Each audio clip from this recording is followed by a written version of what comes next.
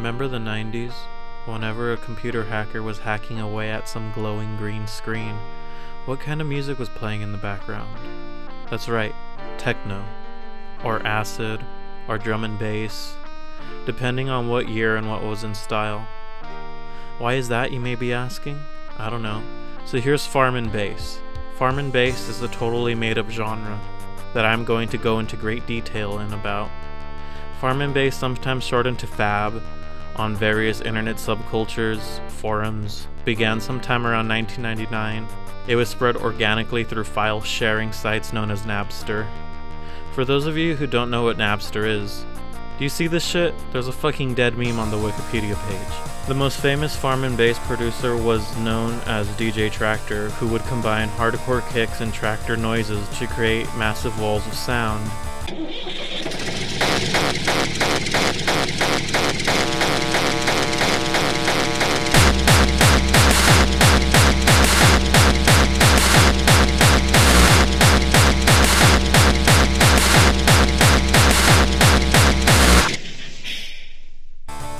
Fun fact, DJ Traktor had only one show in his life. It took place in the spa town of Malvern, Worcestershire, somewhere in the UK, I guess.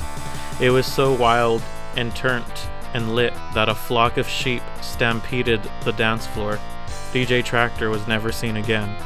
So to celebrate DJ Traktor's legacy, I'm going to be creating farm and bass in front of your eye holes and maybe even your ear holes. Oh hi, didn't see you walk in there. Sorry for the mess. I wasn't expecting any company. Now, as we all know, farm and bass requires a lot of farm animal noises, so I downloaded some free royalty-free farm noises from youtube.com, and this is everyone's favorite noise.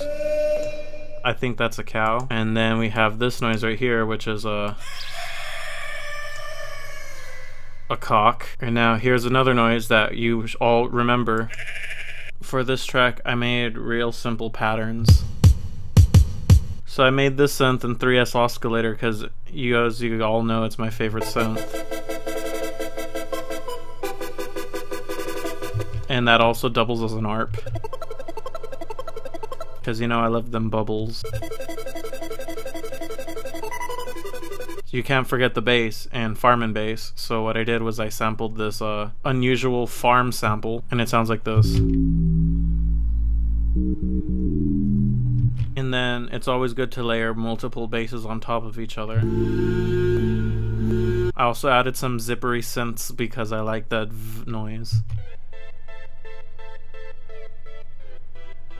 I noticed this trend in a lot of new music where instead of using a synthesizer, they just use the person's voice singing. So I kind of did that, but with a cow.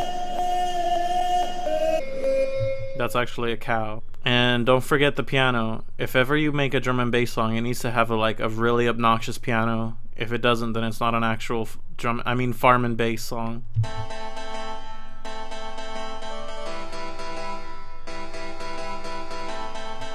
Now with all these farm samples and drum samples, we can make a track that would make DJ Traktor proud if anyone knew where he was, because he's been missing for the past 15 years. So, rest in peace.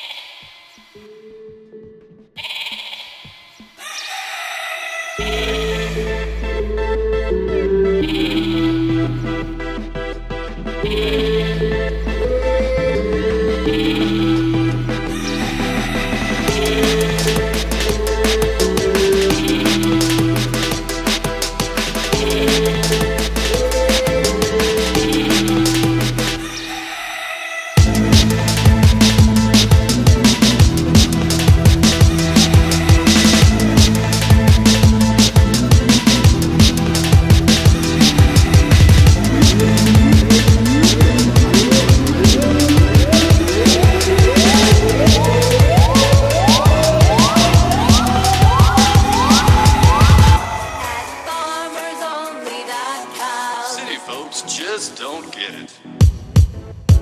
City folks just don't get it. Just don't get it.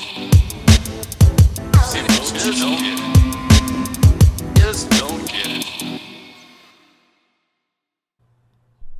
Seriously? Thank you for watching my videos.